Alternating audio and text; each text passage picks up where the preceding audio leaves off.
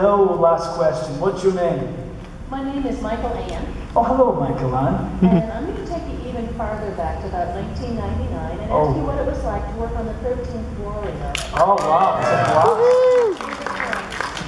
I was living in London at the time. I think I was about 26 years old, and I got this role.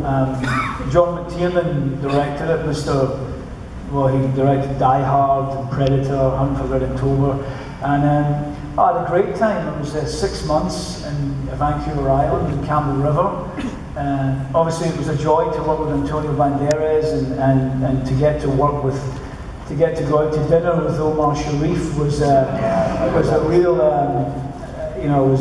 was a wonderful experience. I've got a story actually. I was only meant to be on the film for about 2 months. I was supposed to die in the movie, and for a change, they didn't kill me.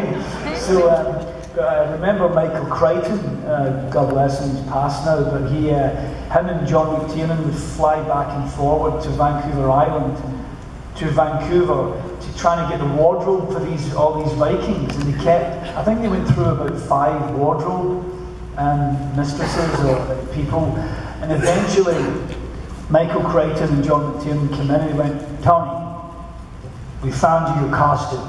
I'm like, great, follow me.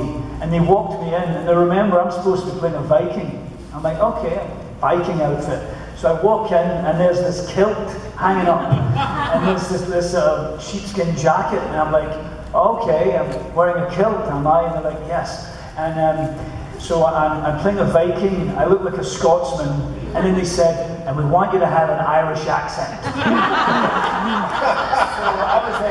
was like, I think my first word was, seriously? And they were like, yeah, don't you think that's great? And I was like, it's cool, that's a great idea.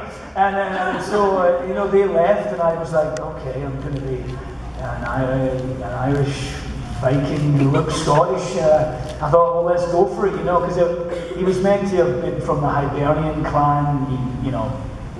He got shipwrecked in the Irish Sea, and maybe he got picked up in Scotland. So there's some sort of storyline to it. But I kept thinking to myself, God, what's my friends going to think? You're playing a Scotsman who's a Viking who sounds Irish, So, but I had a great time there, and I ended up, living and being there for 6 months. So it was a real joyous experience, So thank you for. What did I say? I think I made that line up. When you die, can I give that to me daughter?